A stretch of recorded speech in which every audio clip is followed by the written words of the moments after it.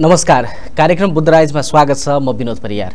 बुद्ध सामुदायिक टेलिभिजनबाट यहाँले ठिक यही बेलादेखि यो कार्यक्रम हेर्दै आइरहनु भएको छ। हामी विभिन्न समसामयिक विषयवस्तुहरूमा केन्द्रित रहेर कुराकानी गर्ने गर्छौँ। पछिल्लो एक साता यता नेपाली राजनीतिमा नयाँ तरङ्ग पैदा भएको छ। विशेष गरेर नेकपा भित्रको विवादको विषय पनि बाहिर आइरहेको छ र विभिन्न ढङ्गबाट व्याख्या विश्लेषणहरू टीका टिप्पणीहरू पनि गर्ने गरिएको छ र 2/3 नजिकको कम्युनिस्ट पार्टीको सरकार र त्यहाँ रहेका मन्त्रीहरूको विषयले पनि सरकार विवादित पनि बनिरहेको छ। आज हामी समसामयिक राजनीतिको विषय र नेकपा भित्रको राजनीतिको विषयमा पनि आज हामी कुराकानी गर्नेछौँ। आज हामीसँग हुनुहुन्छ राष्ट्रिय युवा सङ्घ नेपालका केन्द्रीय सहसंयोजक रमेश पौडेल। सँगसँगै हामी युवा सङ्घसँग जोडिएका युवाहरूको विषयमा पनि उहाँसँग कुराकानी गर्नेछौँ। रमेश, यहाँलाई स्वागत छ। धन्यवाद। यो अहिले यो पछिल्लो घटनाक्रमहरू नेकपा भित्रको विभिन्न खालका विवादहरू अहिले सतहमा आएका छन्। यद्यपि त्यो विवादको रूप होइन भनेर भनिरहँदाखेरिमा तपाईहरु जस्तो युवा नेताहरूले चाहिँ यो नेकपा भित्रको यो पछिल्लो प्रकरणलाई कसरी हेर्नु भएको छ? के हो खास कुरा? यो व्यक्ति व्यवस्थापनलाई लिएर उठेको सन्दर्भ हो र केही राजनीतिक मान्यताहरू हामीले गरेका आफूले आफूलाईसँग गरेका कमिटमेन्टहरू, जनतासँग गरेका कमिटमेन्टहरू, हाम्रा प्रतिबद्धताहरू पनि छन्। त्यसलाई क्रस गरेर यत्रोभन्दा पर गएर गर्नु हुँदैन है। जनतामा एकचोटि हामी गयौँ, जनताले चाहिँ हामीलाई अभिमत दिएका छन्, मत दिएका छन् र हामी कोही निर्वाचित छौँ, कोही पराजित भयौँ, कोही निर्वाचित भयौँ या कोही चाहिँ हामी जिताउन लाग्यौँ भनेपछि हामीलाई हाम्रो पार्टीलाई कहीँ हाम्रो पार्टीको उम्मेदवारलाई कहीँ अहिले तपाईँ 5 वर्ष जनताको फेरि सेवा गर्नुहोस् भनेर कहीँ कसैले अभिमत दिएको छ भने त्यसलाई त्यही रूपमा बुझ्नुपर्छ र 5 वर्ष वेट गर्नुपर्छ। अर्को प्रक्रियामा नत्र फेरि सामेल हुनुपर्छ र जनताबाट यो लोकतन्त्र जनताले जनताका लागि जनतालाई गरिने शासन र छानिने प्रक्रिया हो। त्यो भएकोले धेरै ताननीय प्रक्रिया भन्दा यो छाननीय र प्रक्रियालाई नै जनताले छान्ने प्रक्रियामा नै जोड दिनुपर्छ भन्ने डेमोक्रेसीको फन्डामेन्टल गणतन्त्रको प्रश्न हो, लोकतन्त्रको प्रश्न हो। र हाम्रो पार्टीमा 9 जनाको चाहिँ हाई कमान्ड छ, सचिवालय छ। त्यसले कमरेड वामदेव गौतमलाई 9 जना भित्र रहनुभएको, उहाँ मात्रै संसदमा सँगै संसदमा नहुनुभएको कारणले उहाँलाई चाहिँ लगाउँ सदनमा, राष्ट्रिय सभामा भनेर भन्यो र राष्ट्रपतिले जुन मनोनित गर्ने कोटा छ त्यसमा चाहिँ लानुपर्छ भनेर निर्णय गर्यो। त्यो भएपछि उहाँ चाहिँ अत्यन्तै पुरानो योग्य यो आन्दोलनको एउटा निर्माणकर्ता हो। वास्तवमै नेकपा एमाले वामदेव या साबिकको नेकपा एमाले वामदेव गौतम बेगर लुलो हुन्छ भनेर मदन भण्डारीले भन्नुभएको थियो। अब जस्तो रमेश, मैले तपाईलाई एक रोक्न चाहे कि अब तपाईले भन्नुभयो छानिने भन्दा पनि चुनिने अथवा जनताले निर्वाचित गर्नुपर्छ भन्ने तपाईको त्यो आशय आउँदै गर्दा अब अहिले यो विषय विशेष त वामदेव गौतमकै विषयलाई लिएर पार्टीभित्र 2 धार देखियो। त्यसमा पनि बहुमत चाहिँ वामदेवलाई राष्ट्रिय सभामा लैजाने वामदेव गौतमलाई भन्ने कुरा आयो। तपाईको भनाइ चाहिँ वामदेव गौतम अहिले राष्ट्रिय सभामा जानु बेठिक हो भन्ने हो? वामदेव गौतमलाई राष्ट्रिय सभामा लानुपर्छ या लानु हुँदैन भनेर मतदान भएको छैन। तपाईँकोले बहुमत अल्पमतको कुरा होइन, तर सत्तामा आएका कुरा सबै साँचा हुन्छन् र भनेको। त्यो भएको कारणले यो बहुमत अल्पमत भोटिङ गरेको मलाई थाहा छैन हाम्रो पार्टीमा। त्यसैले बहुमत अल्पमत तर गर्ने या लैजाने नलैजाने भन्नेमा विवादित होला, आफ्ना राय होलान्, तर बहुमत अल्पमतको कुरा होइन। जे हुन्छ यो 2टा पार्टीको एकता हो र 2टा अध्यक्षको सहमतिमा जे पनि निर्णय हुनु पर्यो। 2 अध्यक्षको सहमति बेगर एउटा अध्यक्षले अर्का अध्यक्षलाई कर्नर पार्ने र अर्का अध्यक्षले अर्का अध्यक्षलाई कर्नर पारेर गरेका निर्णयहरू कार्यान्वयन हुँदैनन्। यो कुरा चाहिँ पहिलो प्रष्टि बुझ्नु जरुरी छ। यो कुराबाट बस 2 अध्यक्षहरूले गरेको एकता हो नि त। यो त यो पार्टी केपी ओली असहमत भए एकता हुन्थ्यो या प्रचण्ड कमरेड असहमत हुनुभएको एकता हुन्थ्यो? हुँदैन थियो। दुईटा हाम्रा श्रद्धेय अध्यक्षहरूका बिचमा पहिलो अन्डरस्ट्यान्डिङ हुनु पर्यो। उहाँहरूका बिचमा अन्डरस्ट्यान्डिङ नभइकन ल्याइएका एजेन्डा ल्याइएका प्रस्ताव भनेको के हो भने त्यहाँनिर अलिकति षड्यन्त्र त्यहाँनिर जालजाल गरेर ल्याइएको कुरा चाहिँ वर्जित छ। भनेको त्यसो भए यो सहमतिमै वामदेव गौतमलाई राष्ट्रिय सभामा लैजानुपर्छ भन्ने निर्णय भएको हो। यस्तो छ, त्यो भएकोले दुवै पार्टी अध्यक्षका बिचमा सहमति भएको भए त विवादै आउँदैन थियो। यहाँनिर चाहिँ के हो भने एउटाले लानुपर्छ भने अर्काले लानु पर्दैन कसैले भनेको छैन। ठिक छ, वामदेव कमरेड के हो भने केपी कमरेड प्रधानमन्त्री हुनुहुन्छ, झलनाथ कमरेड हुनुभयो, माधव कमरेड हुनुभयो, प्रचण्ड कमरेड हुनुभयो, त्यत्तिकै योगदान भएको वामदेव कमरेड प्रधानमन्त्री हुनु हुँदैन कसैले भन्छ? भन्दैन। ईश्वर कमरेडलाई हुनु हुँदैन कसैले भन्छ? भन्दैन। उहाँहरू अब प्रधानमन्त्री वेटिङ प्राइम मिनिस्टरै हो। उहाँहरूलाई नि पार्टी बलियो हुँदा उहाँहरू नि हुने हो। त्यस पछाडि शङ्कर पोखरेलहरूको पुस्ताले प्रधानमन्त्री हुने होला। तर कुरा के हो त भन्दा अहिले चाहिँ तत्काल संविधान संशोधन गरी राष्ट्रिय सभामा लगेर प्रधानमन्त्री बनाउने कुरा गर्नु हुँदैन। यो हामी युवाहरूको कुरा हो। यो गलत हो। गलत विषय गलत नजिर स्थापित हुन्छ। किनभने यो चाहिँ अहिले लोकतन्त्रमा अरू पनि छन् नि त पात्रहरू। 5 वर्ष अर्को चुनावबाट फेरि उहाँहरूलाई लान सकिन्छ या त्यस समानुपातिक व्यवस्था होला, अरू व्यवस्था पनि होला नि। त्यो भएर प्रतिनिधि सभाबाटै भएको मान्छेले मात्रै प्रधानमन्त्री हुने जे कुरा छ त्यसैलाई चाहिँ कार्यान्वयन गर्नुपर्छ पहिलो कुरा। दोस्रो कुरा वामदेव कमरेडलाई चाहिँ राष्ट्रिय सभामा जानुस् भनेर त भनेकै हो। पोखराबाट चुनाव लड्नुस् भनेर पनि भनियो, राष्ट्रिय सभाबाट जानुस् भनेर पनि भनियो। त्यति बेला भएन र अहिले चाहिँ के हो त भन्दाखेरि मन्त्री परिषदको सिफारिसमा राष्ट्रपतिले छान्ने जुन 1 सिट छ त्यसमा वामदेव कमरेडलाई लाने भन्ने जे कुरा भयो, यो कुराले चाहिँ के हो भने काहीँ प्लानमा पो भयो कि भनेर मान्छेलाई शङ्का उत्पन्न गरायो। अब म यही बिचमा जस्तो अहिले चाहिँ नेकपा भित्रको यो वामदेव प्रकरणको विषयले पनि एक प्रकारले राजनीति तरङ्ग पैदा भयो, जसका कारणले चाहिँ संविधानै संशोधन गर्ने सम्मको विषयहरू आउँदाखेरिमा त्यसको विरोध भयो। त्यो विषयबाट फेरि नेकपा पछि पनि हटेको स्थिति देखिन्छ। तर यो सँगसँगै अहिले वर्तमान सरकारका मन्त्रीहरूको विषयमा पनि निकै प्रश्नहरू छन्। अभिव्यक्तिका कारणले अथवा विभिन्न प्रकरणको कारणले, विभिन्न घटनामा मुछिएका कारणले चाहिँ मन्त्रीदेखि लिएर सभामुखसम्म आलोचित बन्नुपर्ने यो स्थिति आउँदाखेरिमा राजनीतिमा अहिलेको युवा पुस्ताले चाहिँ अलिक बढी निराशा, इमान चाहिँ राजनीतिमा हरायो कि भन्ने खालको कुरा उठिरहेछ। यो विषयमा के भन्नुहुन्छ? यस्तो छ, तपाईँले जहाँसम्म सञ्चार मन्त्रीको कुरा गर्नु होला, गोकुल बास्कोटाको, त्यो पनि प्लानमा आएको कुरा हो।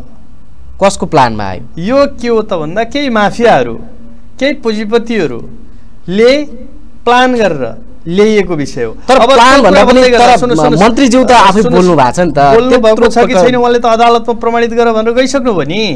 मेरो स्वर प्रमाणित गर र कारबाही गर। म कमजोर छु भने कारबाही गर, मैले बदमासी गरेको छु भने कारबाही गर। त्यो चाहिँ क्यारिकेचर गरिएको हो त। त्यो त उहाँले आफैले मुद्दा हाल्नु भएको छ। त्यो भएकोले अदालतले भन्ला बरु छानबिन होला उहाँको टेप। तर उहाँले त छानबिन गरेर मैले कमजोरी गरेको छु भने कारबाही गर, होइन भने जसले बदमासी गर्यो त्यसलाई कारबाही गर भनिसक्नुभयो।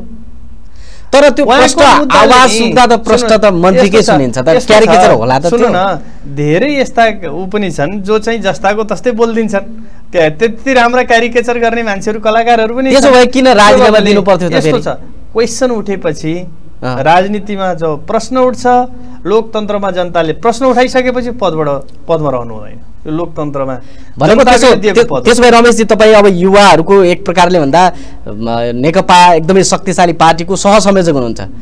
गोकुल बास्कोटाको जुन अडियो आयो त्यो गलत छ भन्ने हो तपाईँको भनाइ? यस्तो छ, त्यो अडियोमा उहाँले आफैले के भन्नु, अदालत जानुभयो र के भन्नुभयो भने उहाँले यहीँबाट गएर के भन्नुभयो त भन्दाखेरि काठमाडौँ पुग्ने बित्तिकै मलाई अख्तियारले छानबिन गरोस्, संसदीय समितिहरू बनोस् र म माथि छानबिन होस् भनेर भन्नुभयो। त्यसपछि उहाँ अदालत जानुभएको छ। यसले के देखाउँछ त भन्दाखेरि नैतिकताको कसीमा उहाँ उभिनु भएको छ र उहाँले नैतिक रूपमा राजीनामा दिनुभयो र नैतिकताको कसीमा उभिनु हो। म पनि उहाँको चाहिँ उहाँले चाहिँ गडबड गर्दा कारबाही हुनु हुँदैन त्यस्तो होइन।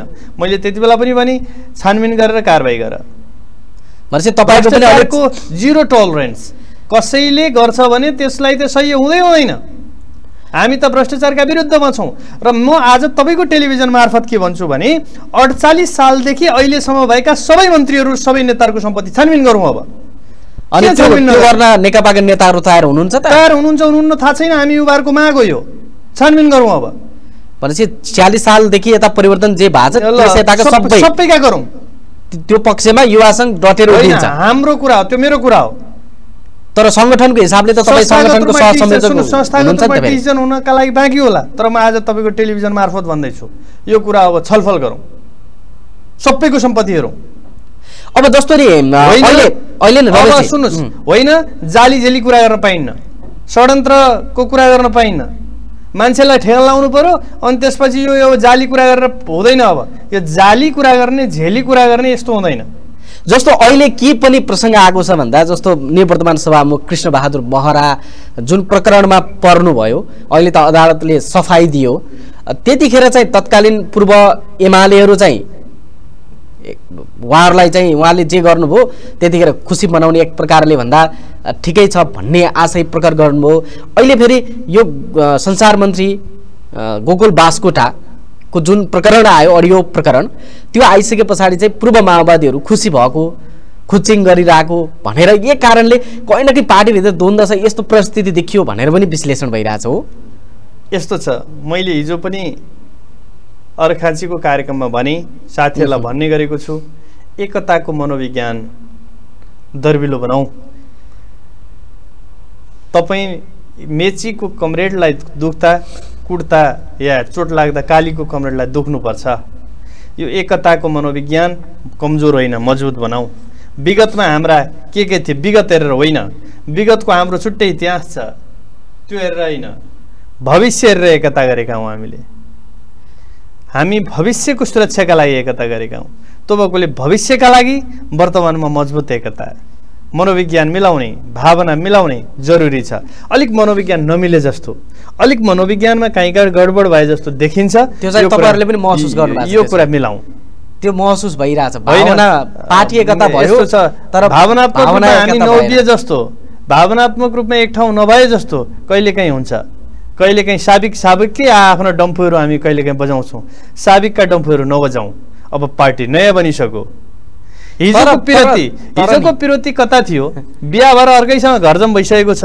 अब भूपू प्रेमिकालाई खोजेर त्यसमा बकिएर भूपू प्रेमिकासँग म त्यो चौतारीमा बसेको थिएँ, त्यो फुलबारीमा चाहिँ नि घुमेको थिएँ, त्यो चिया पसलमा चिया खाएको थिएँ, त्यो फिल्म हलमा फिल्म हेरेको थिएँ भनेर भूपू प्रेमिकाको माया र सम्झनामा अल्मलिएर वर्तमानको श्रीमतीसँग या वर्तमानको घरजम बिगार्ने कुरा भेटेको।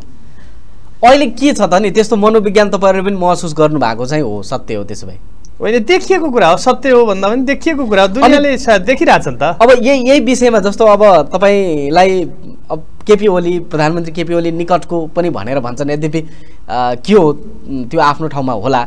अहिले चाहिँ पार्टीभित्र प्रधानमन्त्री केपी ओली नै अल्पमतमा पर्नुभयो भन्ने खालका कुराहरू पनि आइरहेको छ। मैले अघि पनि भने कहीँ चुनाव भएको छ, कहीँ निर्णय प्रक्रियामा पनि कहीँ भोटिङ भएको छ। अब छलफल त राय त कहिलेकाहीँ यता उता बाजिहालन्, तर त्यस्तो भएको छैन।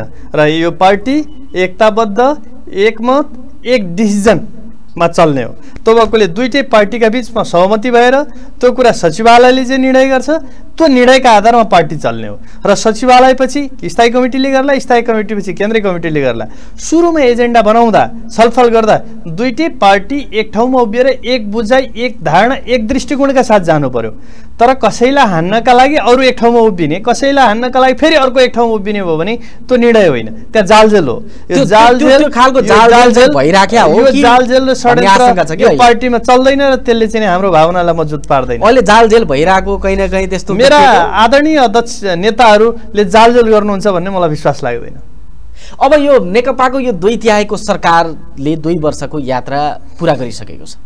अब यो हुँदै गर्दा शक्तिशाली सरकार, तर विभिन्न विषयहरूमा अलिकति बढी विवादित बन्यो। जस्तो सामाजिक सञ्जालमा हेर्ने आउने सरकारप्रतिको रोष अलिक प्रकट भएको देखिन्छ। यो किन भएको छ? यो पनि मैले अघि नै भने नि, यो म्यानुपुलेसन बडा मजाले म्यानुपुलेसन हुन्छ यो पुँजीवादको यो दुनियाँमा। यो चाहिँ कस्तो हुने सैद्धान्तिक प्रश्न हो।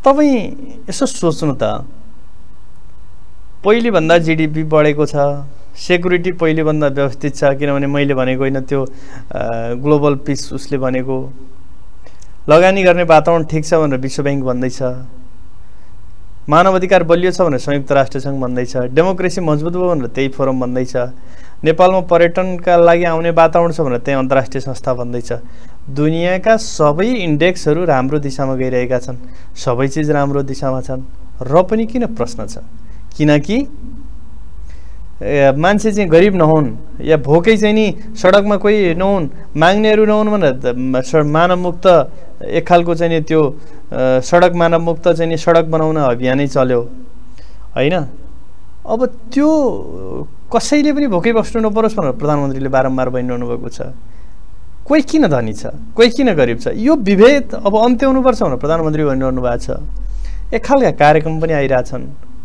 र पनि किन विरोध हुन्छ किन विरोध भइरहेछ हामीले अब तपाईले यो दिशाबाट प्रश्न किन गरिरहेछौँ किनकि जनताले छुन सकेन कि त्यसो होइन छुन सकेन होइन कुन तहले विरोध गरिरहेछ खुट्टामा चप्पल लाउन नपाउनेले आङभरि एक धरो लाउन नपाउनेले विरोध गरिरहेछ या म जस्तै टाइसुट लाउने र ट्याक्क परेकाले विरोध गरिरहेछ कहीँबाट चाहिँ एनजिओ आइएनजिओबाट पैसा खाने या चाहिँ नि अन्तबाट अलिअलि पैसा खाने अलिक मिठे चिल्ला गाला भएको राम्रै गाडी घोडा चढ्ने त्यसले विरोध गरिरहेछ कि आधारभूत तहको जनताले विरोध गरिरहेछ भन्दा पनि त्यसले विरोध गरिरहेछ त्यो कोबाट परिचालित छ परिचालनको कहाँनिर जोडिएको छ त्यो हेर्दै हेर्दै परिचालन गरेर विरोध गराइयो भन्ने हो तपाईको भनाइ हो यही हो त्यस्तो होला हो नि त्यही त्यस्तो होला हो नि त्यही तर सरकारले गरेका तपाईलाई एउटा कुरा भनौँ 80 करोड रुपियाँ एउटा मिडियाले तिर्नु छ ट्याक्स नेपालको निकै बादशाह मिडिया हो भन्छ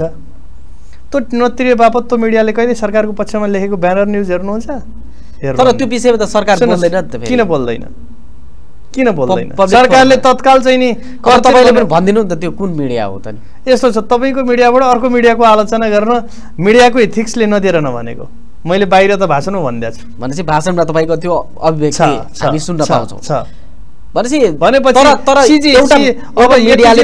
यतै पेरिफेरीमा कता कता अफिस राखेर घुम्छन् एउटा चौधरीजी छन् माडे सिजी ग्रुपका नाममा त्यो ग्रुप छ कर तिर्नु पर्दैन कर तिर भनेपछि अनि पार्टीभित्रै खेल्न थाल्ने यो ठिक छ अनि फेरि त्यो त्यस्ता व्यवसायहरूले अथवा त्यस्ता खालका व्यक्तिहरूको प्रभावमा चाहिँ नेताहरू किन पर्छन् त फेरि किन पार्टीभित्र खेल्न सक्ने अवस्था सबैलाई यस्तो छ यो अभावका कारणले पनि हो चुनावमा अप्ठ्यारो सप्ठ्यारोमा कहिलेकाहीँ सहयोग गरेका हुन्छन् यस्तै गरी फसाइदिन्छन् र सुन्नुहोस् र बेठिक चिज नि सुन्नुहोस् साम्राज्यवादीहरू विस्तारवादीहरू प्रतिक्रियावादीहरू र यो दलाल पुँजीवादीहरूको अन्तर्गलनद्वारा मेरै मुखबाट अभिव्यक्त गराइदिन्छन् यो त क्यारेक्टर हो भनेपछि समाजवाद आउन त निकै कठिन पो छ त कठिन छ सरकारले त समाजवाद ल्याउने हो भनेरै संविधानमा ल्याउने हो संविधानमा भनेको छ ल्याउने हो तर कठिन छ त्यो शक्ति त्यसलाई रोक्न लाग्छ यो त वर्ग सङ्घर्ष हो नि हिजो बन्दुक लिएरै पनि लड्यो सडकमा लड्यो अभिव्यक्त त्यो हिसाबले भयो आज सत्तामा हुँदा त्यहाँ वर्ग सङ्घर्ष त सबै ठाउँमा हुन्छ त वर्ग सङ्घर्षको अभिव्यक्तिको रूप फरक हो नि अब तपाईँ राष्ट्रिय युवा सङ्घ नेपालको केन्द्रीय सहसंयोजक हुनुहुन्छ यो पार्टी एकतापछिको एक खालको सङ्गठन यसमा पनि एक खालको शक्ति होला कयौँ युवाहरू चाहिँ अब अहिले पनि भन्ने नि युवा सङ्घमै आबद्ध भएकाहरू पनि के अरे आफ्नो पद नपाएर अथवा काम नपाएर पनि प्रयोगविहीन हुनुपर्ने पार्टीमा लागेकाहरू एकातिर त्यो अवस्था देखिन्छ भने अर्कोतर्फ युवाहरू चाहिँ अझै पनि विदेशमै जानुपर्ने रोजगारीको लागि यो चाहिँ अन्त्य भएन कम्युनिस्ट सरकार आउँदा नि किन यो एकै दिन ओभरनाइट छुमन्तरकी बाछा गर्दा हुने चिज होइन यो प्रोसेसमा हुने चिज हो हिजोभन्दा श्रम बजारमा बेरोजगारहरू घटेका छन् कि छैनन् रोजगारीको अवस्था के छ त्यहाँबाट विश्लेषण गर्नु जरुरी छ घटेको छ तर सरकारले उद्योगहरू त चलाएको छैन नि त जिँडा उद्योग अहिले बुटोलकै कुरा त बुटोल धागो कारखाना बन्द घटेको छन् त्यो अहिलेको सरकारले बन्द गरेको होइन विगतदेखि नै बन्द भएको विगतदेखि नै गडबड थियो बन्द भएको अब चलाउनु पर्छ कुरा त्यो हो र ती पुँजीपतिहरू छन् नि ती दलाल पुँजीपतिहरू दलालीको माध्यमद्वारा पुँजी कमाएकाहरू तिनीहरूले चल्न दिँदैनन् क्या यो कुरा साँचो त त्यही हो नि, दलाल पुँजीवादको कुरा त त्यो हो नि। उनीहरू आफ्नो चलाउन दिन्छन्, यसलाई ब्लकेट गरिदिन्छन् र यो चलाउन खोज्ने कोही मन्त्रीले आँट गर्यो भने त्यसैलाई किनिदिन्छन्, त्यसैलाई फसाइदिन्छन्। अनि यस्तो शक्तिशाली सरकार अथवा स्थानीय प्रदेश र केन्द्रसँग नेकपाको बहुमत छ, यो हुँदा पनि त्यही दलालहरूले चलाउन सक्ने होइन। समाजको चरणै यही हो। कुन चरणमा छौँ समाज भन्दा? दलाल पुँजीवादको चरणमा छौँ भनेपछि समाजको सामाजिक चरण हो। यहाँ त्यसको प्रभाव देखिन्छ नै। त्यो चिजलाई तोड्नका लागि प्रधानमन्त्रीले खोजिरहनु भएको छ, वर्तमान सरकारले खोजिरहेको छ। तर के हो त भन्दाखेरि त्यही भएकोले घेराबन्दीमा परेको छ। भनेको मूलत प्रधानमन्त्री घेराबन्दीमा पर्नु हो भन्ने त प्रधानमन्त्री, सरकार, पार्टी सबैलाई घेराबन्दीमा पारेर चाहिने नचाहिने अफवाह फैलाउने कुरामा त लागेकै छन्। यो त्यो भएकोले तर के हो भने यो अभिमन्युलाई घेराबन्दी या चक्रव्यूहमा पारेर सिद्ध्याए जस्तै केपी ओलीलाई सिद्ध्याउँछु भन्ने हो भने त्यो घेराबन्दीमा छिर्न पनि जाने छ, चक्रव्यूहभित्र र निस्किन पनि जाने छ केपी ओलीले। अब जस्तो अहिले जस्तो दुई पार्टी बिचको एकताको प्रक्रियाको कुरा गर्दाखेरिमा चाहिँ 2.5 वर्ष भनौँ न, आधा कार्यकाल चाहिँ केपी ओली प्रधानमन्त्री हुने, त्यसपछि प्रचण्ड प्रधानमन्त्री हुने भन्ने विषय पनि आएको थियो। अहिले चाहिँ त्यो बेला भएको भएर अलिकति पार्टीमा खटपट भएको हो कि भन्ने खालको आशंका पनि छ। पार्टीको निर्णय के छ त भन्दा एकजना कार्यकारी अध्यक्ष भएर पार्टीको काम गर्ने, अर्काले सरकारको काम गर्ने। वरियता क्रममा 1 नम्बरमा केपी ओली, 2 नम्बरमा प्रचण्ड रहने भनेर पार्टीको निर्णय छ। निर्णय हो नि त यो त। त्यो भएकोले 2.5 वर्ष भन्ने कुरा त खै मलाई थाहा भएन। अब हामी कुराकानीको अन्तिममा पनि छौँ। युवाहरूले चाहिँ यो देशमा तपाईँहरू जस्ता सङ्गठनमा लागेकाहरू व्यक्तित्वहरूबाट पनि एक प्रकारको आशा अपेक्षा त छँदैछ। अब यो युवाले यो देशमै मैले चाहिँ भविष्य देख्छु अथवा सम्भव छ भन्ने आधार के बनाएको छ भनिदिनुहोस् न। यस्तो छ, हिजो विदेश जाँदै गर्दा काठमाडौँ अन्तर्राष्ट्रिय विमानस्थलबाट विदेश गएको युवा, यो तपाईँहरूको चाहिँ नि लुम्बिनी विमानस्थल बन्दैछ है, अन्तर्राष्ट्रिय भैरवमा विमानस्थल। अब फिर्किन्छु भन्दा यो विमानस्थलमा फिर्किन पाउँछ उसले। तर अब यो विमानस्थलबाट रोजगारीको लागि उता जान पनि त्यसको लागि म भन्दैछु।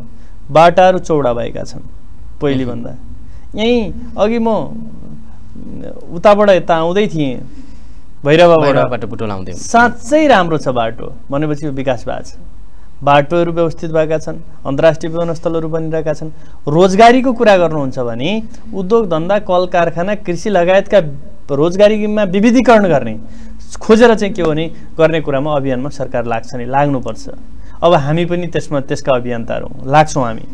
तर अहिले नि यो हल हुन्छ त्यस्तो होइन, यसलाई घटाउँदै जाने हो र युवाले चाहिँ के हो त भन्दा पहिलो त सरकारलाई, मुलुकलाई र आफूलाई विश्वास गर्नु पर्यो।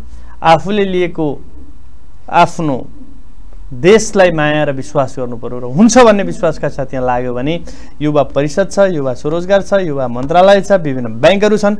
विदेशबाट फिर्केर आएका युवाहरूलाई चाहिँ नि सरकारले लोन दिने खालको प्रबन्ध मिलाएको छ, सर्टिफिकेट दितो राखेर लोन दिने प्रबन्ध मिलाएको छ, सिप नभएकालाई सिप दिने प्रबन्ध मिलाएको छ। अब अरू चिज के मिलाउनु पर्छ सल्लाह गरौँ न, मिलाउँ, तर यही देश बनाऊ। म युवाहरूलाई अपिल र आग्रह गर्छु, हाम्रो हो यो देश।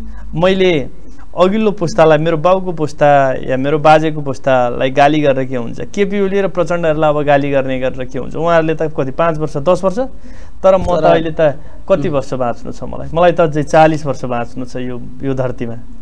50 वर्ष बाँच्नु। यो समृद्धि हाम्रै पालामा आउँछ, समृद्धि हाम्रै पालामा आउँछ र हामीले ल्याउने हो। हस्, यहाँले यो बुटोल आएको बेलामा यो अत्यन्त महत्त्वपूर्ण समय दिनुभयो, यसको लागि यहाँलाई धेरै धेरै धन्यवाद छ। तपाईँ र मलाई हेरेर, मलाई सुनेर, मलाई देखेर जसले चाहिँ नि टेलिभिजनको सेटमा हेरिरहनु भएको छ, सम्पूर्ण आदरणीय दाजुभाइ तथा दिदीबहिनीहरू सबैलाई युवा सङ्घको तर्फबाट र म मेरो व्यक्तिगत तर्फबाट हार्दिकतापूर्वक नमस्कार व्यक्त गर्छु। मुलुकलाई माया गरौँ, देश बनाऊ। हस्, धन्यवाद छ। आज हामीले बुद्धराइजको यो श्रृङ्खलामा समसामयिक राजनीतिको विषयमा र विशेषतः नेकपा भित्रको पछिल्लो यो विषयहरूमा पनि केन्द्रित रहेर हामीले कुराकानी गऱ्यौँ। आज हामीसँग हुनुहुन्थ्यो राष्ट्रिय युवा सङ्घ नेपालका केन्द्रीय सह संयोजक रमेश पौडेल। उहाँसँग गरिएको यो कुराकानी यहाँलाई कस्तो लाग्यो, यहाँका मनमुठेका प्रश्न जिज्ञासा वा कुनै पनि सल्लाह सुझाव भएको खण्डमा यहाँले हामीलाई प्रतिक्रिया दिन सक्नुहुन्छ। आजको कार्यक्रम हेरेर साथ दिनुभएकोमा सम्पूर्ण दर्शकलाई आभार प्रकट गर्न चाहन्छु। आजको अतिथि राष्ट्रिय युवा सङ्घ नेपालका केन्द्रीय सह संयोजक रमेश पौडेलज्यूलाई पुनः धन्यवाद। प्रविधि संयोजनको लागि प्राविधिक साथीहरूलाई आभार प्रकट गर्दै म विनोद परियार अर्को श्रृङ्खलासम्मको लागि छुटिन्छु। नमस्कार।